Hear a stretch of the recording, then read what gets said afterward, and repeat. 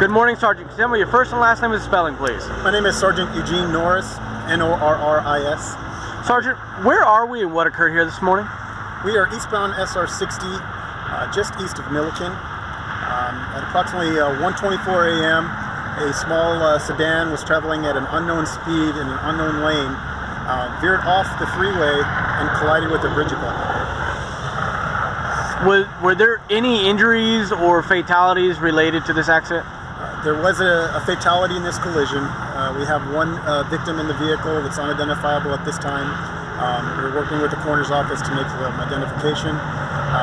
We would like to ask if there's anybody that witnessed this crash, please contact the Riverside CHP office so that we can get their statement of what they saw. Is there a direct line that any witnesses can call?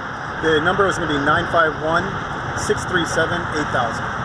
Perfect, Sergeant. One last question for you. How long do you anticipate Milliken on-ramp being closed? We're looking for about 1 to 2 hours at this time. And it's not affecting, this fatal crash is not affecting the 60 freeway at all, correct? No, it's not affecting any of the mainline freeway at this time. Perfect. Thank you for your time, Sergeant.